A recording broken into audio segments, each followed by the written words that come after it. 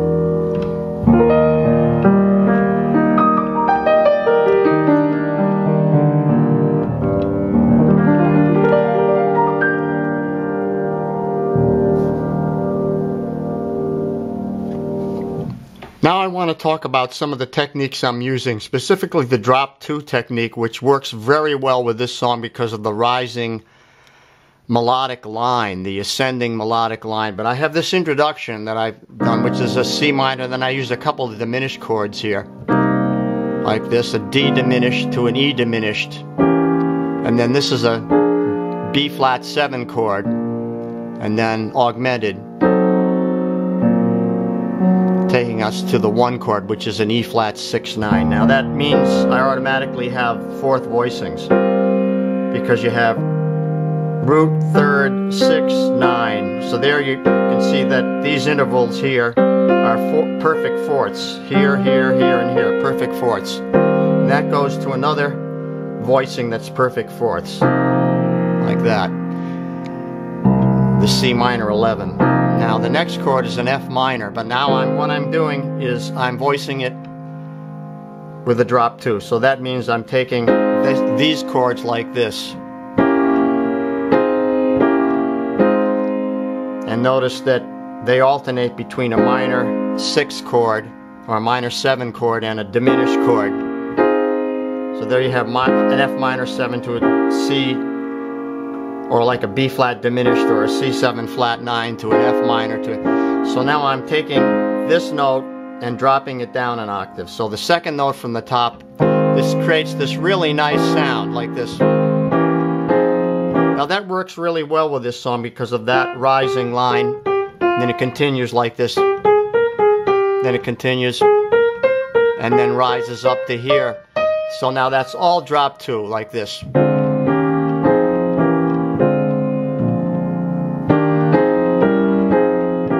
Now you notice that that creates a, here it has an E flat major 7 to an F minor.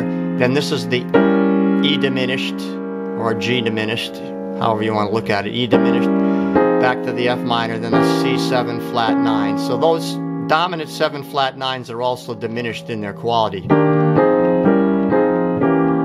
And here we go again.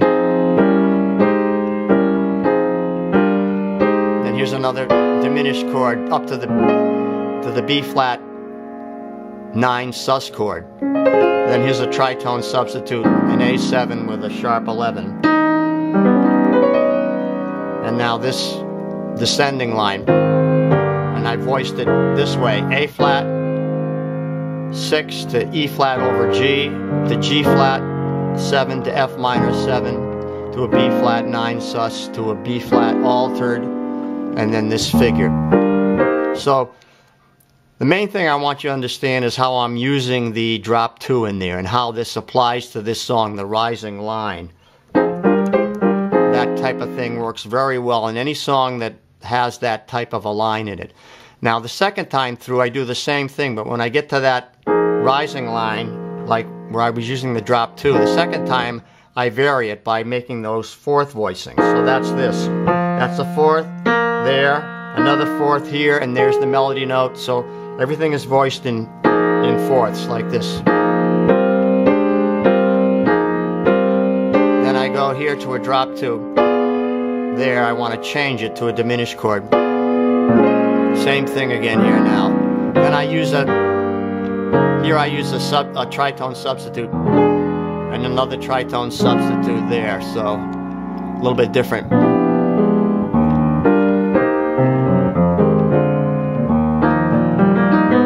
Now here I'm using, on the bridge, I'm using mostly spread voicings like this.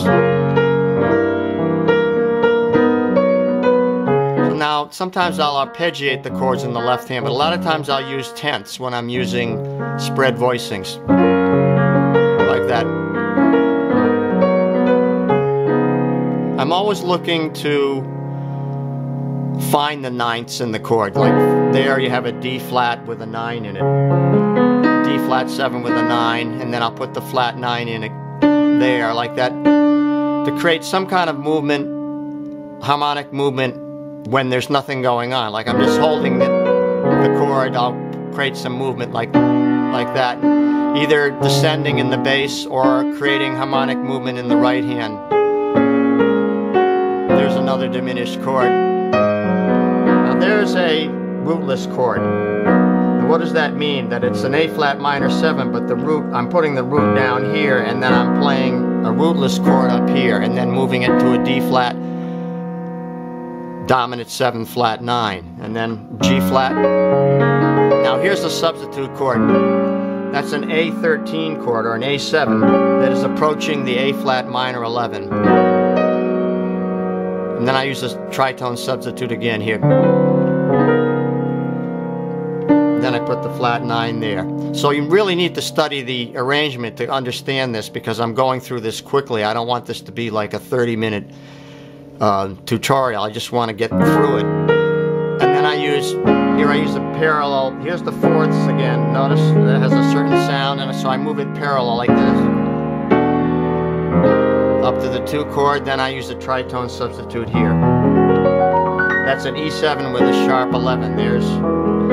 Remember how to find that. 1, 2, 3, 4, 5, 6, 7, 8, 9, 10, 11, then sharp. There.